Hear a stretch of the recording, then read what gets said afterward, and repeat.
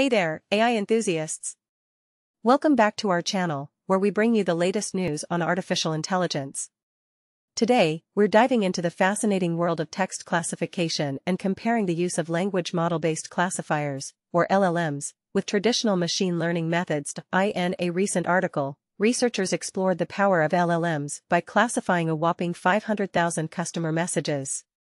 And boy, did they uncover some interesting insights. Let's take a closer look at their findings. First off, LLMs proved to be incredibly effective in classifying customer messages. They outperformed traditional ML methods in terms of accuracy, precision, and recall. These language models are trained on vast amounts of text data, allowing them to understand the nuances of language and make more accurate predictions. But it doesn't stop there. The researchers also shared 5 key learnings from their experiment. 1. LLMs are great at handling noisy and unstructured data. They can make sense of messy customer messages and extract valuable information, even when the text is filled with errors or abbreviations. 2. LLMs excel at capturing context. They have a deep understanding of language and can grasp the meaning behind words and phrases.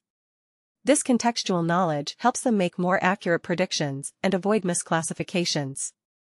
3. LLMs are flexible and adaptable. Unlike traditional ML models, they can be fine-tuned for specific tasks without requiring extensive retraining. This makes them a powerful tool for businesses that deal with a wide range of customer messages. 4. LLMs can handle zero-shot and few-shot classification. This means they can classify messages even when they haven't been explicitly trained on that specific category. It's like having a super smart assistant who can understand your needs, even if you've never explicitly told them before. Now, let's dive into the comments section, where AI enthusiasts are discussing the effectiveness and limitations of LLMs. Some argue that while LLMs are powerful, they may struggle with rare or highly specialized topics. In these cases, alternative approaches like semantic folding or TF-IDF vectors might be more suitable. Others debate the use of LLMs as zero-shot classifiers. While some believe it's a game-changer, others express concerns about the potential for misclassifications and the need for more fine-tuning. In conclusion, LLMs have proven to be a game-changer in text classification. They outperform traditional ML methods, handle noisy data, capture context, and can even classify messages with zero or few-shot training. However, they may have limitations when it comes to rare topics, and alternative approaches should be considered.